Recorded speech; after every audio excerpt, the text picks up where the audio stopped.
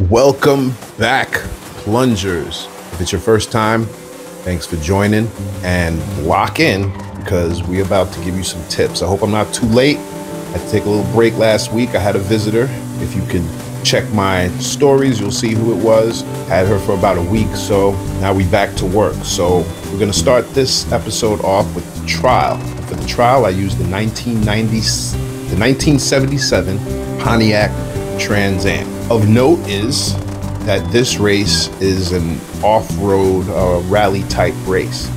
So when I did the race, most of the people that were in the race had the wrong setup for their cars, so they bowed out of the race. And this is a good thing. So even if you don't finish first place in the first race or in the top 5 in the first race, don't worry about it. People aren't hip to the game. A lot of those people are gonna bow out of the race, and then you'll have a much better chance of winning the race.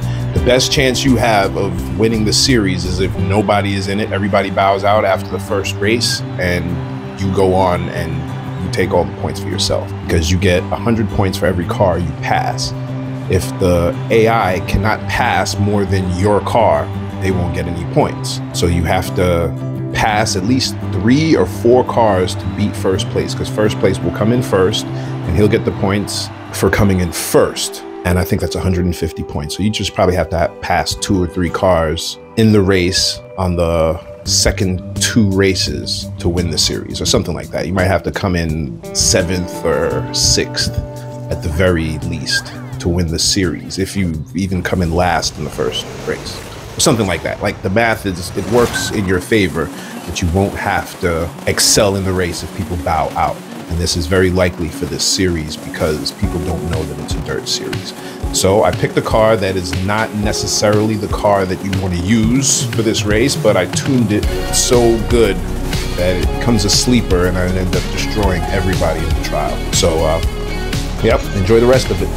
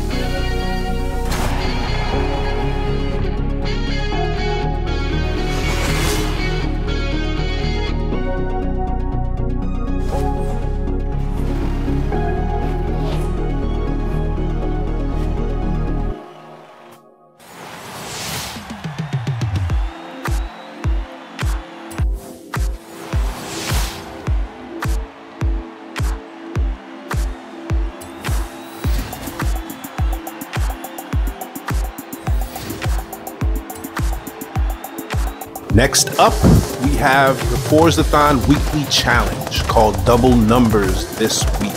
You have to own and drive the Chevrolet Chevelle Super Sport 454 from 1970. You have to drive it. You have to get 10 ultimate wreckage skills in this field, and I see in the group that people are having a little bit of trouble with this. Basically, just go in the field and knock down as many of the mini trees as you can.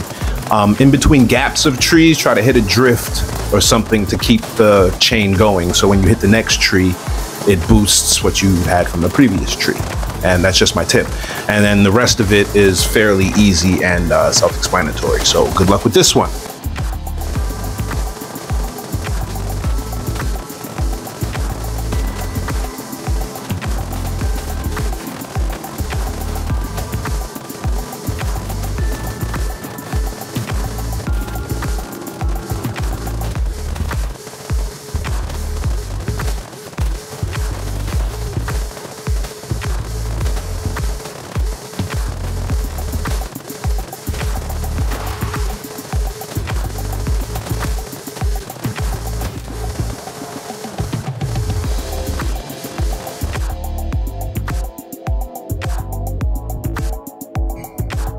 For this portion, you have to earn 3 stars at any speed zone.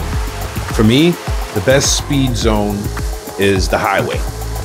And full disclosure, I tuned the cars for the challenge, the weekly challenge, beforehand. I fully upgraded. So if there's a speed zone I need to hit, I can get it with no problem. There's no rules against tuning the car. Even though it may tell you, oh, the car has 250 horsepower and it has a top speed of 167 miles an hour and blah, blah, blah, blah, blah, blah. Tune it. You'll beat all those times easily. So I tuned it, the Chevelle, and I hit the highway. So I go down once, in case I didn't get all 3 stars, I come back the other way, hit it, boom, easy.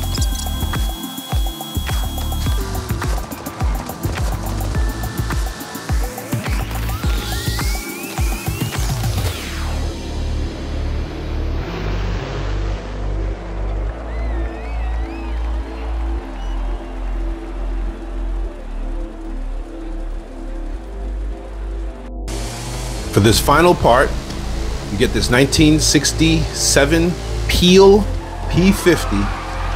Find somewhere, hit some drifts in it. I tuned it, as usual, and I hit these drifts so I could go find this treasure. Once you find the treasure, that's your 20 points. And you're outie. Congratulations.